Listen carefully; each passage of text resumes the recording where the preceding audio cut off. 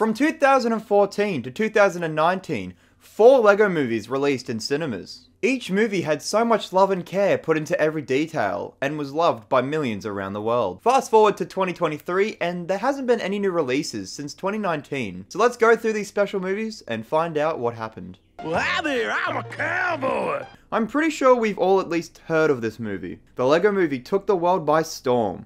The plot, while being simple, worked really well with the concept of LEGO. All the characters reflect the themes they come from, heavily contrasting each other, which I think makes them stand out more. Making different themes from the real world LEGO be different worlds is a perfect way to combine and utilize all these wacky characters. Having the events of the movie just be a kid playing with his LEGO is so brilliant to me, as I and many others have done the same thing with the various sets we got from our birthdays and Christmas. Watching this as a 10-year-old was so mind-blowing to me, and inspired me to create something with the tubs of LEGO I had. I'm not too creative, so nothing crazy came out of it, but I tried. Watching it as an adult now, it's so obvious that this movie is just a massive product placement, which paid off as LEGO sales increased 25% after the movie came out. But I don't care because they did such an excellent job. It was genius. It was so easy to make actual LEGO sets of the movie for the 468 million people to go out and buy. For me personally, the comedy is pretty good, but I think half the jokes didn't really land for me.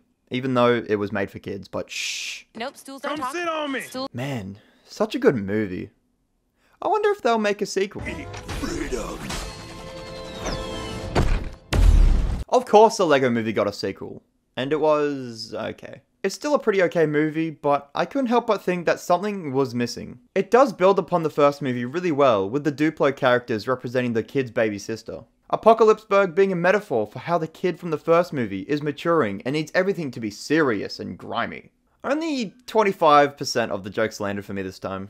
I think they continued the characterization of Batman from the LEGO Batman movie very well, but I can't help but feel like they toned him down a bit, but that might be because he wasn't the main focus. We got new characters like General Mayhem, Queen Whatever I Want to Be, and Rex Dangerverse. It's a shame we didn't get Bad Cop or President Business, as they were some of the funniest characters from the first movie. Now, if I was gonna write this movie, I would have had Robin be in it. I think he would have played off Emmett really well, and would be a fun character to have around Batman. I'm gonna try and explain something to you, so put on your listening cap.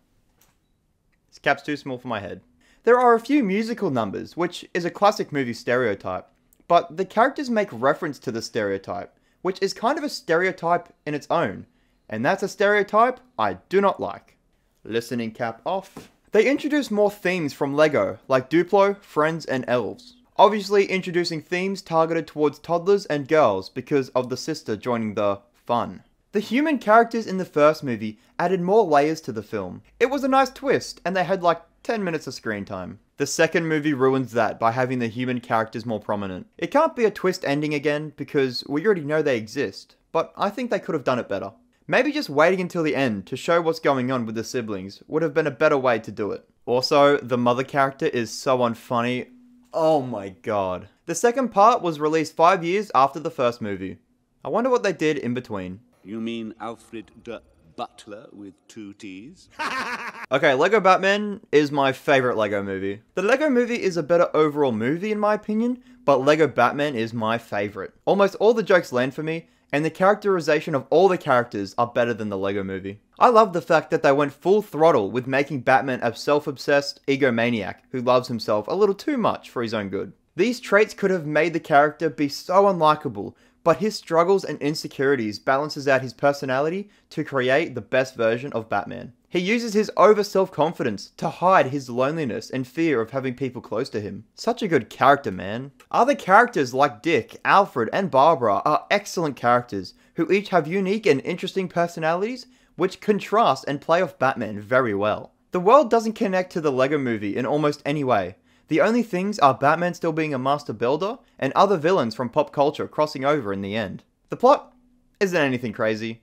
It's just stopping the Joker, but it really is the journey which makes the movie for me. The themes of accepting help from others and letting people in is what the movie is really about, and makes the scene of Batman sending everyone away really emotional. He says, How many times I gotta tell you? Batman works alone. not as I'm so good I don't need anyone, which is what it usually sounds like, but more as I can't have anyone around me because then they'll get hurt. which makes it such a beautiful scene. The animation and visuals are still top notch in all of these movies. Like, none of them have a dip in quality. The song in Batman's introduction is such a banger, I don't have to say anything else. The movie did really well, almost better than the original Lego movie. But surprisingly, there weren't any sequels.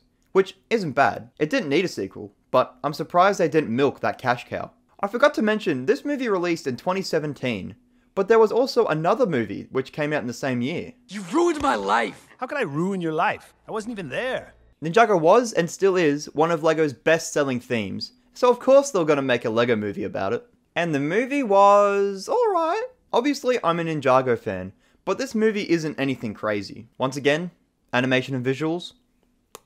However, instead of readapting the show's plot, they decide to modernize the setting and characters by making the ninja go to high school. Ew! The ninja get close to zero characterization. Like, it's insane. Lloyd gets a shit ton of development, since he's the main character, but it's still shocking how they shaft the other ninja, Cole especially. He has like 2 lines. Garmadon is a fun time in this one, which is a drastic change from his show's counterpart. It's really cute watching him and Lloyd slowly bond. Zane having more robot traits is a cool take on the character, which allows him to stand out from the rest of them. But making Jay the cowardly type doesn't sit well with me. He had freak out moments in the show, but he wasn't a coward. Jackie Chan's voice suits Master Wu so damn well. Like, I love Paul Dobson as Wu in the series, but Jackie rivals him in his voice. The plot is interesting. They have to get rid of this cat. Ah! The ninja don't have their powers until the last 10 minutes, and Lloyd doesn't get any. But when they do get them, they each use it once, but at least it looks cool.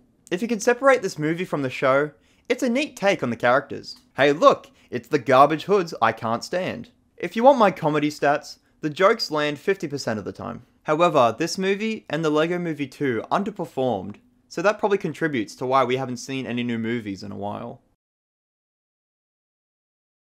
To answer the question, what happened to these movies, they just started selling less and less. Maybe the charm wore off after the first one. Maybe kids just weren't interested in Lego movies anymore.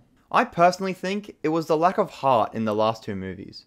The Lego Movie and the Lego Batman movie felt like the teams behind them were trying to make a good movie with good plot and good characters, while the Lego Ninjago movie and the Lego Movie 2 felt like responses to the popularity of the other movies. You can feel the shift with the writing and comedy feeling more simple and basic, made for children, just doing the bare minimum. The later movies have their moments, but pale in comparison to the first 2. Tell me what you think. Did these movies fall off, or am I just being dumb?